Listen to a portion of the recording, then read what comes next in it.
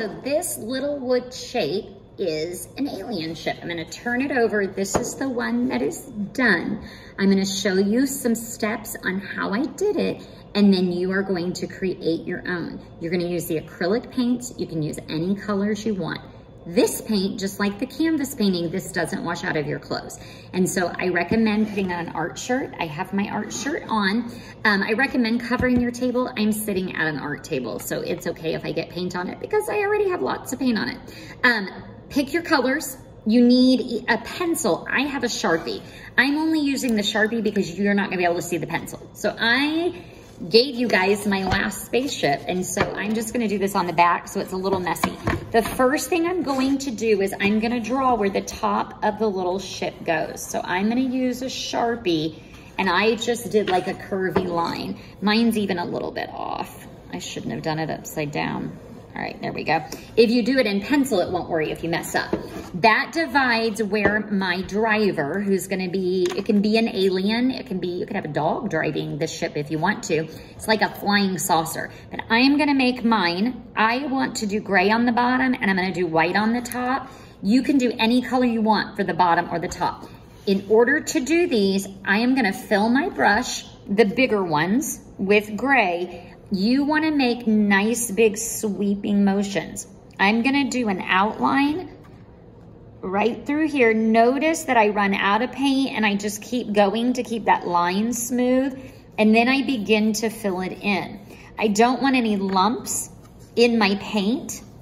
I wanna spread it so that when I go to blow dry it, I won't have any lumps. The nice thing that I like about painting with acrylic paints, like on a canvas or if you're doing wood, is that if you make a boo-boo, it's just a boo-boo. It doesn't matter. You can always fix it. So I am just gonna go back and forth. I'm gonna get this whole entire thing covered with gray. Now, once I have that all the way on here, it's just full, I would want to blow dry. I don't want my gray to mix with my white. And so now that I have this, normally I would blow dry, but I'm gonna show you something. I have some white right here. Technically, I am gonna need more than one coat. So I would blow dry this, then I'm ready for my second coat. I'm gonna do another coat of gray. This time, to make my little spaceship three-dimensional looking, I'm gonna use the white and I'm gonna highlight the curves. So I kind of come through and see how I'm doing some white streaks. I use those white streaks instead of it looking like a flat object. I'm adding those highlights. Now be careful, because I've got my white in a little container and I am sticking my gray brush in it and I don't want to get it all dirty. So I have a little paper plate. I can mix colors right here on this paper plate. You also have the lids. I will sometimes mix my colors right there in the lids.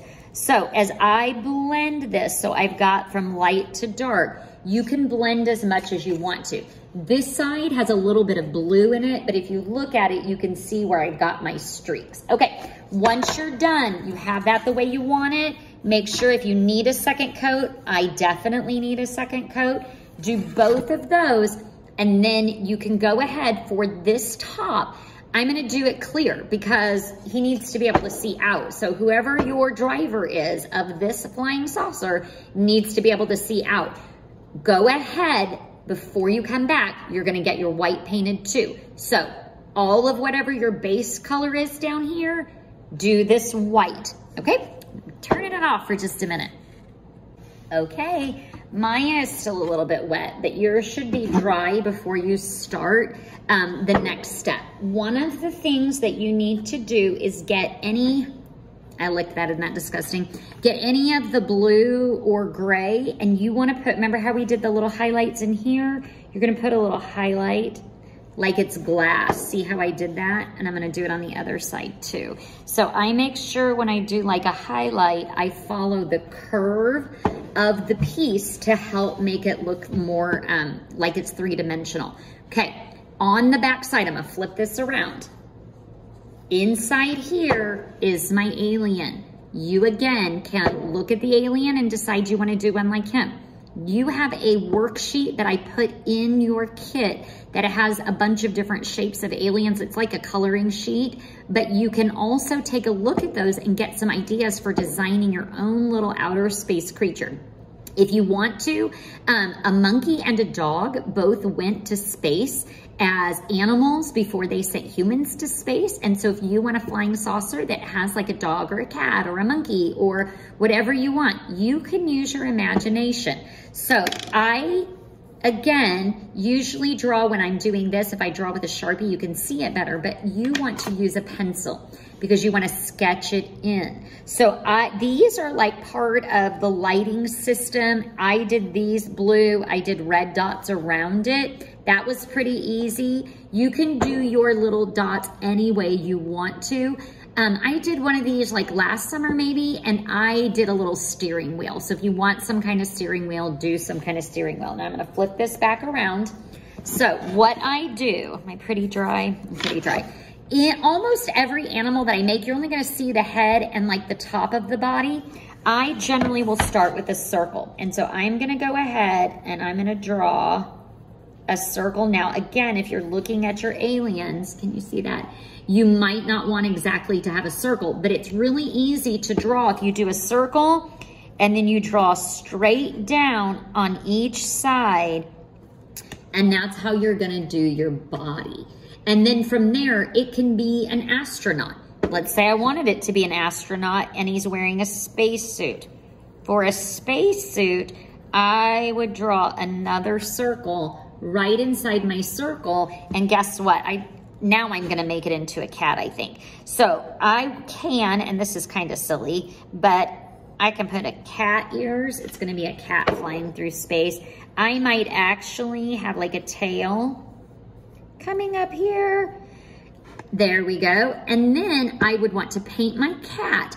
Once my cat is painted, whatever colors I want it to be, then I blow dry it, and then I would add my eyes, nose, and mouth, because you can layer paint. So let's turn this back around. When I drew my alien, I painted him all the way green first. Then after I dried it, I took my brush with red and I gave him a little red belly. And if you look close, you can see he has freckles on his cheeks and freckles on his arms.